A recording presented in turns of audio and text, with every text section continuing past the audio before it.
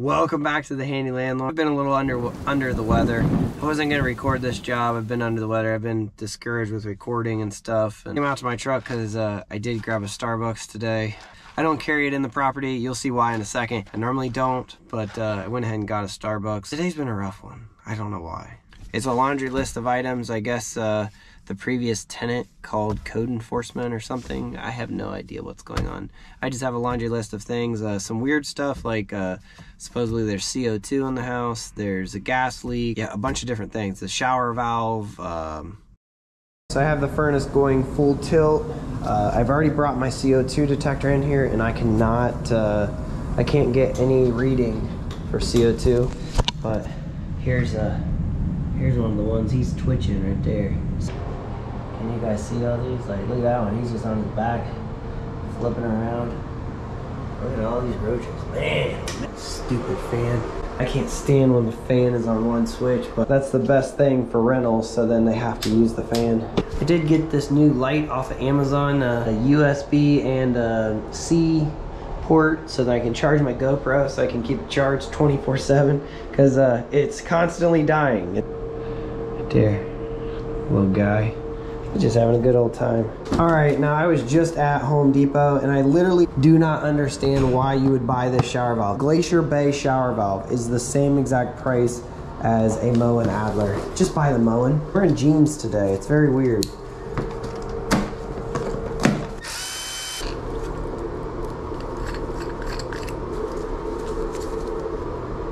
Yep, just like that. Yeah, something's not right here.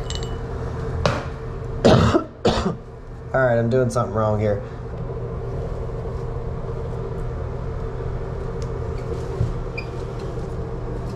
Just a roach just crawling there.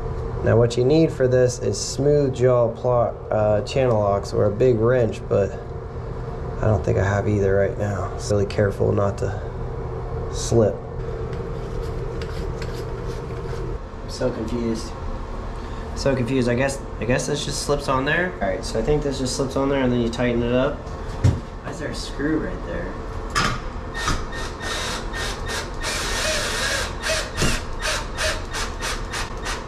I mean, this plate is what's keeping the shower valve from moving.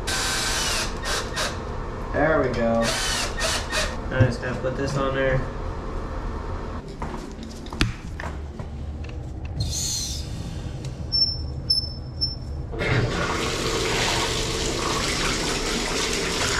Hot. Cold. I'd say that the tub needs snake too. The way you do these are just go like this, turn it just a little bit with it all the way down, and then you can uncrank it. Now I need some needle nose. Take the needle nose. Oh yeah. I don't really like doing this with the water going down, you know, with the tub full, but you don't really want to lose that into the trap. But look at that. What are you guys putting down here? Paper? Oh yeah. There's something down there. June Christmas. Alright, let me get the rest of that out of there. Now this landlord does get extremely good pricing from me. Regardless, I just like to put my snake in there and make sure at least the trap is clear.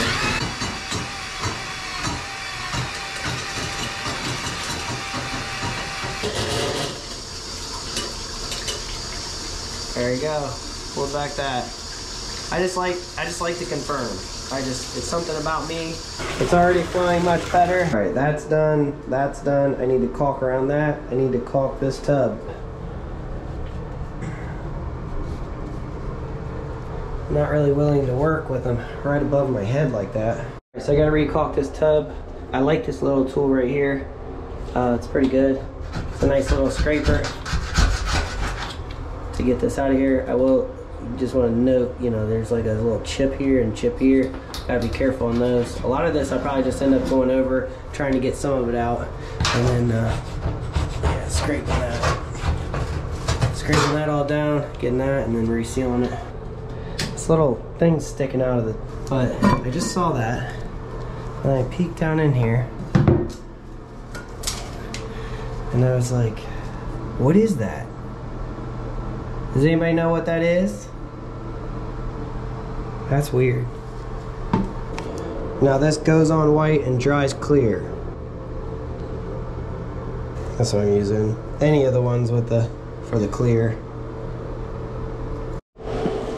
Alright, I guess I wasn't recording, but alright, I cleaned it all. I cleaned all that caulk out, and then right now I am caulking it. I already did both of the vertical joints, both the corners, boom boom.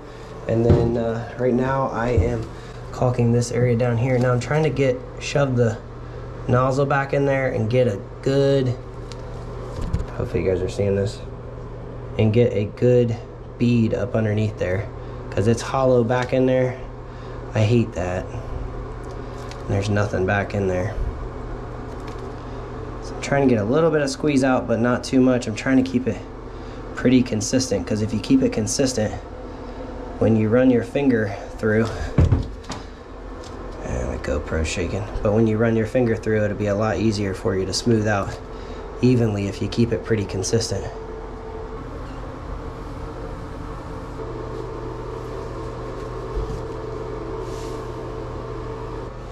I remember a guy telling me one time, he was telling me, so I used to do apartment maintenance, kind of apartment maintenance, and the guy was telling me, oh yeah, like I really try to smash my finger in there and, you know, make it really tight. I said, I use my thumb. Give me back in a year to re-caulk it. I try to keep it nice and clean, but the biggest thing is that it's sealed up. That's the most important part. I got a little baby roach over there. There he is, right there. See him? He's gonna go mess up my caulk. Oh no, the light! The light! What's going on here? What in the world is going on? Next on the list, I have to mount a carbon monoxide detector. If you don't have one of these in your truck, the Stud Buddy, I'm telling you what, this thing saved my butt a couple times trying to find some studs. There's just magnets on there, and it just picks up where the nails are to tell you where the stud's at.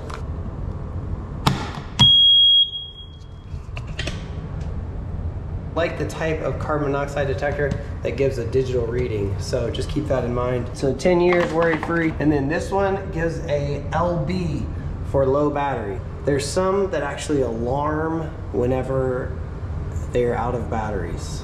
Makes no sense. Makes absolutely no sense. Ah, the light! Ah! These are new boots. Get away from my new boots, boy. Yeah, I got these boots. I'm looking for a pair of shoes that are kind of like a tennis shoe. These aren't really it. So I need just a pair of like work tennis shoes that are heavier duty than regular tennis shoes. Whoa, whoa! I think that one just fell off my light. And I picked up this duster mop thing just for this job. I'm not bringing my brooms in here, I can tell you that.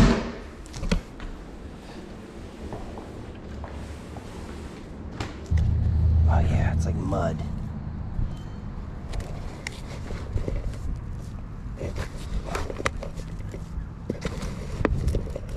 Next issue on the list is that this sink is leaking. So what I normally do is fill them up, run the sink, and find out where the leak's at. Pretty easy to tell, coming from the wonderful sprayer. So it's definitely coming from the sprayer. I also think that maybe the faucet is leaking. I don't see any leaks anywhere else. But anytime you turn these shark bite fittings after they've been there for a few years, they just fall apart and start leaking. Same faucet I always use, and I'll be darned if they didn't switch it again. This stuff drives me crazy. Like, I'm sorry, but you need a couple nubs sticking out of these two other holes to keep this thing from moving around. I don't think that this is a good design. This entire base plate is gonna end up moving around as soon as this nut loosens up. I did learn one thing. I was just trying to get this on here, and I did learn that you have to have both of these flat parts matched up to get this on there. So I don't wanna learn that underneath of a cockroach-filled sink. So it has this like rubber ring there. I might actually just run a little bit of silicone around there just to give it some more grip on the outside of this like rubber. Why? Like, why did they switch this? There's the bottom of the base plate. I have no idea if this is right or wrong. I don't know. This is what I'm doing. Faucet wrench thing does fit on here perfectly, so that's good. But man, oh man.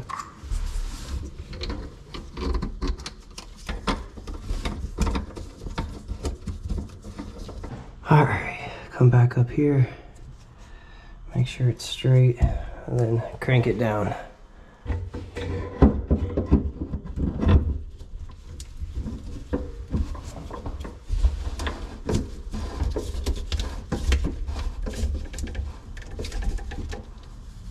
Personally, do not think that is going to stay in place, and I think that base is going to move all around. So I will caulk it again here, just to more or less try to keep that base from moving around than anything. I can tell you who didn't design that as a landlord. Yeah. When I was doing that was his name. Furnace? Yeah. Your thermostat? Yeah. So, I mean, wow. I have no idea, man. He just sends me a list. I don't know how it all works. Just trying to do my job. Yeah, sorry. Yeah. I don't know, but these roaches are bad. That was definitely a little crazy. The previous tenant stopped by here, and yeah, he was kind of upset. But yeah, can definitely some emotion there. But one thing you want to make sure is that the bottoms of these doors are trimmed, because a lot of times in these older homes, it gets the return from underneath the door, so the air goes into the room and then it has to have a way to get out of the room and back to the return. So make sure the doors are trimmed. I just trimmed that one. That one's like a 1/16 off of the floor, but I'm gonna go through and double check that all of them have about 5/8, 3/4, something like that. This one's definitely good. Like, if you can get your fingers under it, normally I say that is pretty good. So that one's pretty good too. This one definitely needs trimmed. I think that this one could use just like a saw blade off of it, but yeah. So this should be a louvered door, not a solid door.